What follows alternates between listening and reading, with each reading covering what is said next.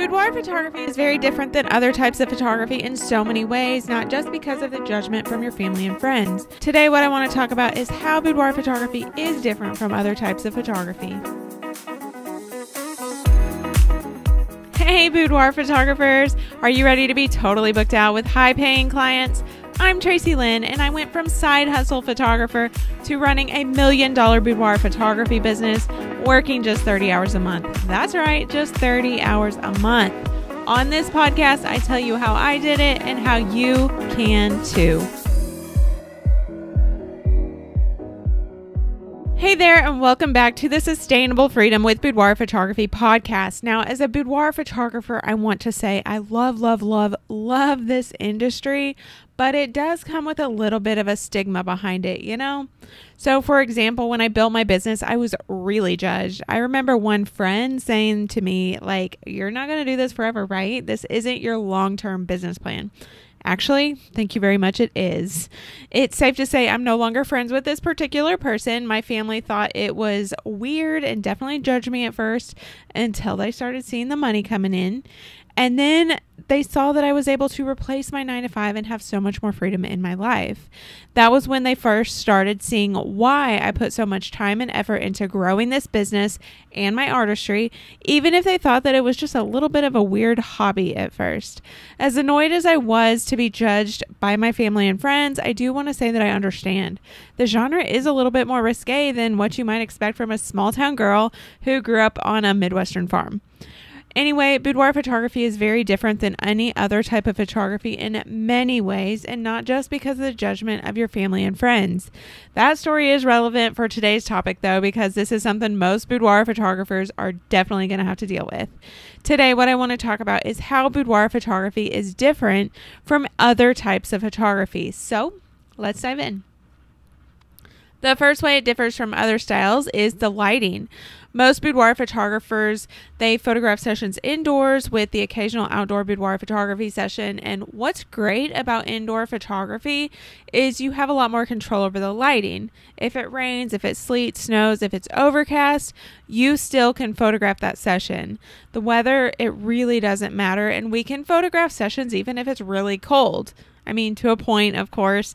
If the roads are bad, we're not going to be able to photograph the session because either you or the client may not be able to make it to your studio.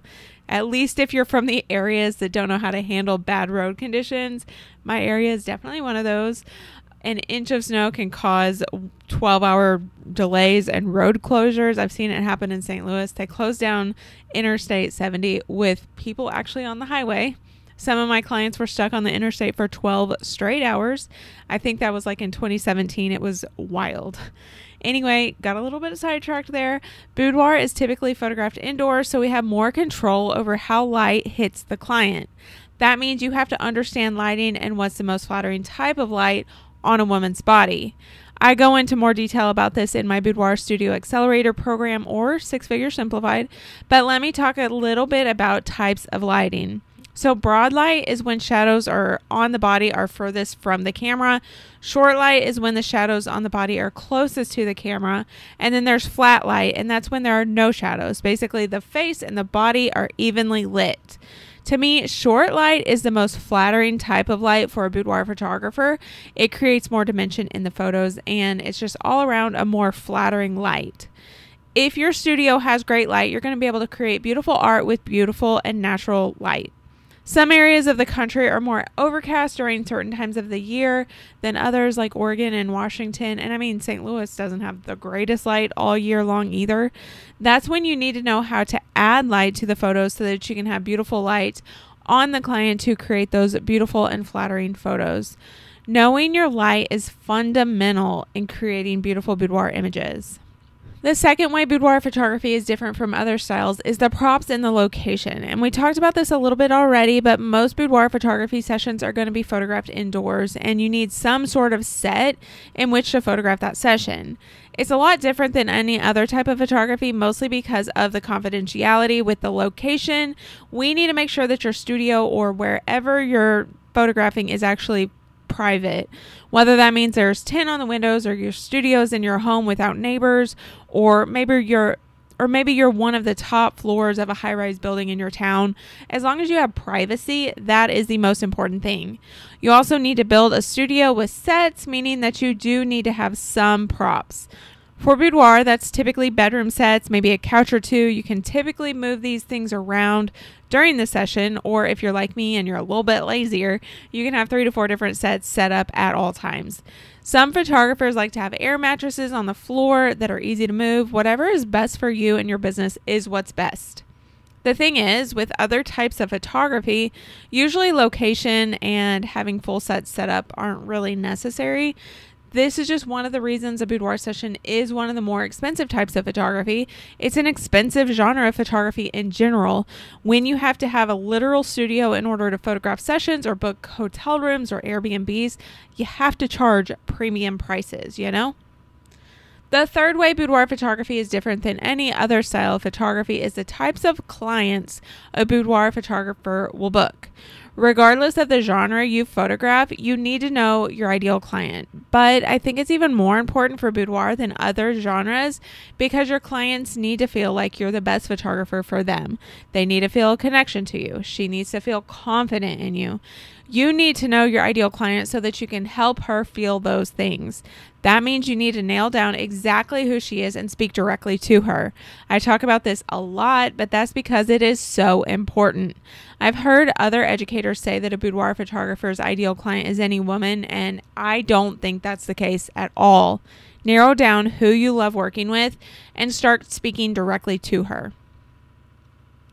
The fourth way boudoir photography is different than any other type of photography is posing.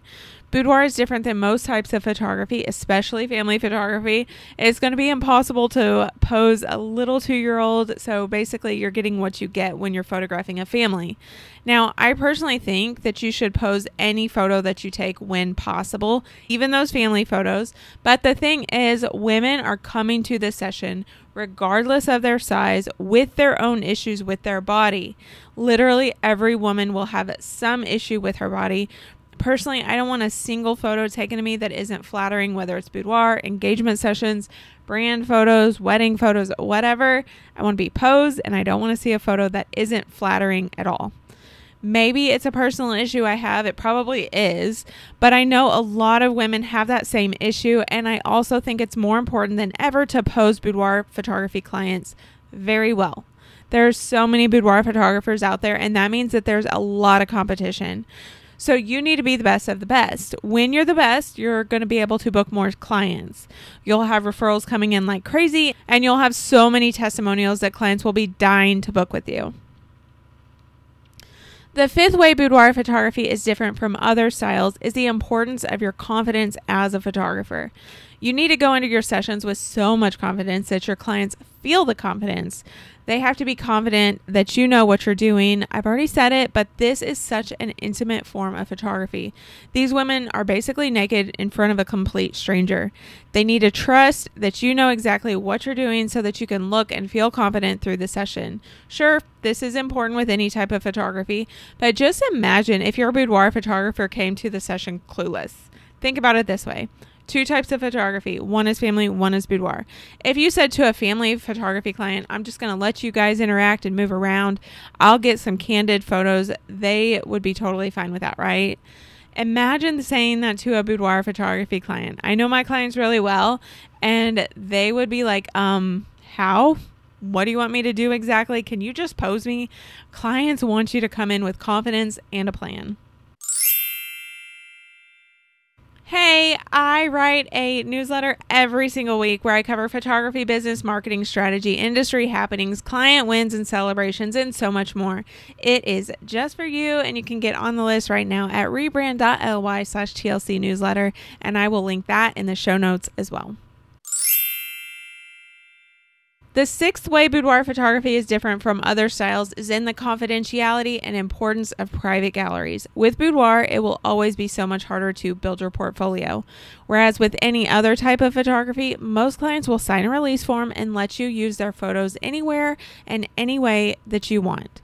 It's not like that with boudoir. Some clients are going to happily show off their photos, but most clients do this as a gift for their significant other or just want to keep their photos private, and that's totally fine. as a boudoir photographer, you need to make sure that your photos are confidential and that you have private galleries for your clients. They need to know that their images are safe with you. I also don't like to request clients let me use their images. I don't want to pressure them into sharing. If I share a client's images, it's because she's given me permission of her own free will.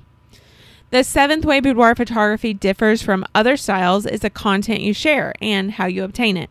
Now, along the lines of that confidentiality and private galleries, unlike with other genres of photography, I can't rely on paying clients to allow me to use their photos in my portfolio or for social media, but a boudoir photographer still does need some content. And that's where content or model session days come in so that we have some way to stay in front of our ideal clients on social media.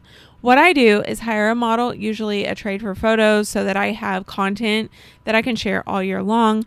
This also gives me more control over the content that I get to put out. If you're hiring someone to model for you, then you have control over the images you're creating and you're posting. And that means that you can control what they're wearing, and especially if they have any experience, you can get even better expressions and poses to really take your portfolio to that next level because they've been in front of a camera before. Whereas with other genres of photography, you're just posting your paying clients' photos and you're kind of just hoping that some of those are going to be beautiful. Some may not be wearing the exact outfits you'd want to post. So you're just kind of hoping with paying clients' photos that you get something that you want to share. The eighth way boudoir photography differs from other styles is where you find the right and most trusted print labs. So to be honest, this is actually pretty similar to any type of photography. I think any professional photography lab is going to be perfectly fine for any type of photography. But because boudoir photographers charge more premium pricing, I do think that we need labs with more luxury albums. So for example, the Boudoir album or Graphy Studio have next level albums that are perfect for your luxury pricing for boudoir photographers. But honestly, any professional lab is going to be just fine. I'm a huge fan of White House Custom Color. It's been my go-to for my entire career, and that's because their customer service and their turnaround time are unreal. The ninth way boudoir photography differs from other styles is the way you book your clients.